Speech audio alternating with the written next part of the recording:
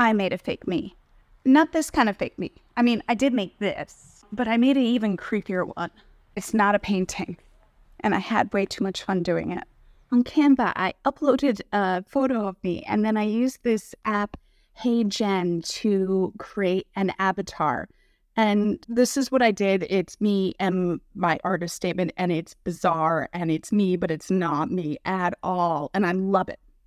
My art delves into the crossroads of the personal and the universal, delving into themes like identity, memory, nostalgia, expectations, and motherhood to explore the human experience within our culture. Through a range of media, from drawing and photography to oil paint and collage, I craft compositions that are richly layered, atmospheric, and evocative.